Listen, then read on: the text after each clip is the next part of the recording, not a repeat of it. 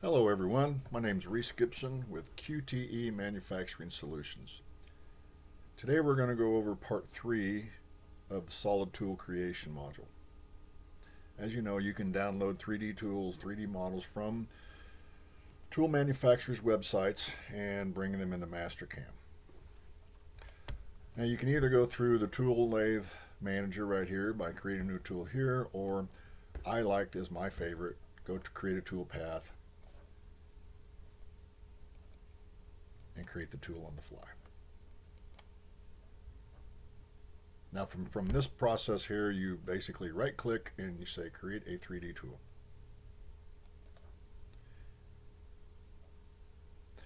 First you name this.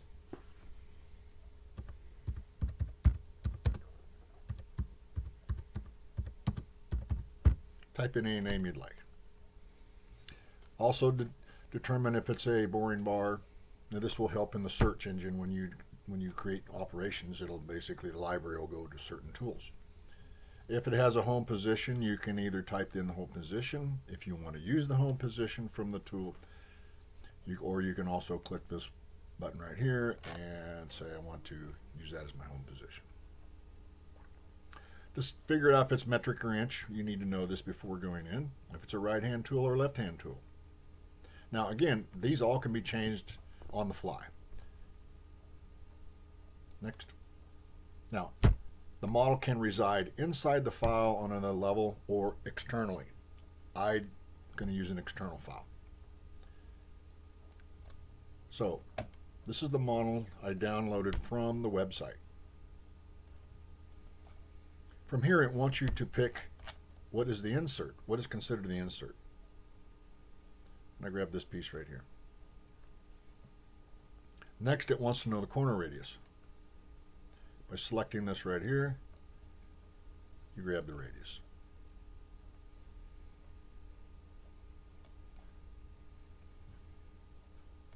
Next, it says, what's the holder? Again, you go retrieve the file, open the file, the external file, and click on the holder. That's considered a holder. Now we know the cutting end and we know the business end. Now, the connection plane. Connection plane, you want to pick the back of the cutter.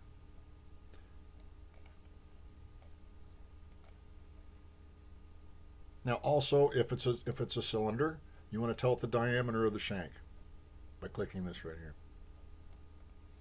Grab your edge.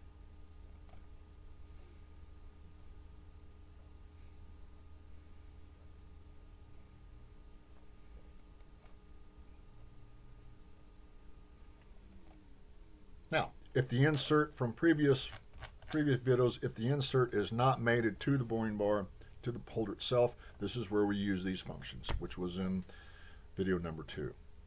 Since mine is in the proper position, we can skip this step. Next, it wants to know the cutting plane. Okay. Cutting plane can be the bottom of the tool or the insert. It just wants to know what plane it wants to use to align to.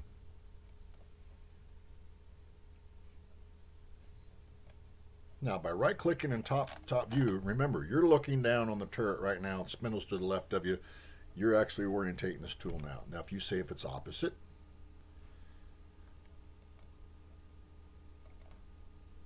okay, hit next.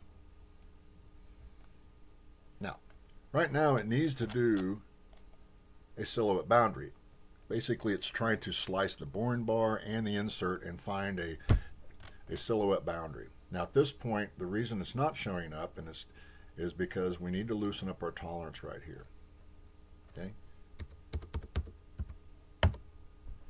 Now it creates a insert as one color, and my blue line is my holder color.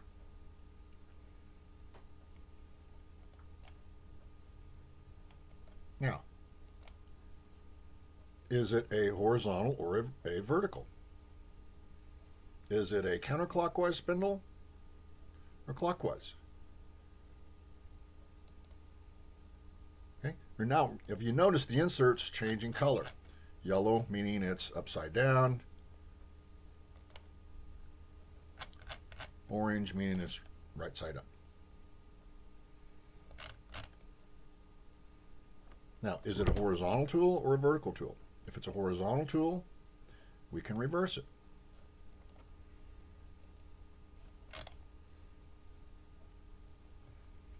Is it a vertical tool?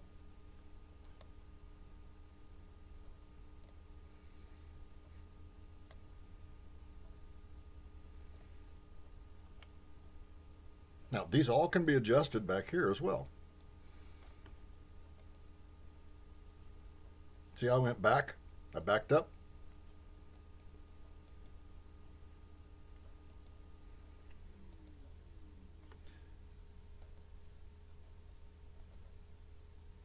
You can always hit back and adjust your settings. Now, I have my blue line as my holder, outline as my insert. It's counterclockwise, meaning MO3. It's a left-hand spindle, meaning main spindle. It's a top turret. Now, if this was a lower turret or a right side spindle, you would adjust accordingly.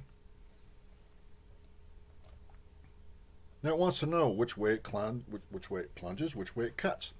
And you also can pick your quadrants that you're going to touch this tool off of. When you calibrate the machine, it wants to know where's the imaginary point, which is really right here. Mastercam compensates for everything. I believe I want to switch my plunge cutting. So we're going to cut towards the spindle and plunge up. Now from here we want to scan our tool geometry so we can get our side clearances, height, okay, by clicking this check right here.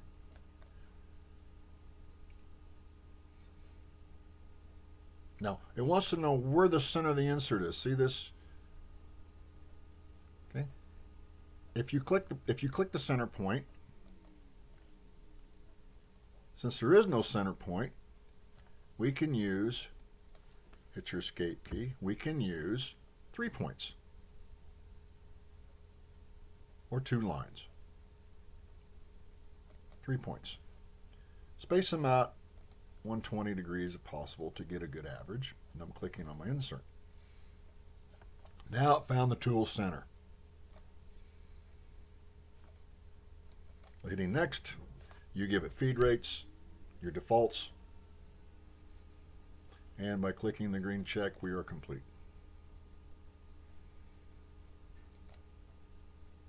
Backplot shows your tool. Also, if the tool doesn't have enough clearance, it will be checked for collision. The bar looks like it fit, correct? Well, if you didn't download the documentation, you wouldn't know if it's going to clear how deep you could go with this tool. So by hitting my start key, play button, tool's going to come in and it's actually going to make that cut. But you notice it says, ooh, the holder drug. So we don't have any clearance past this right here. So that tool isn't designed to go that deep.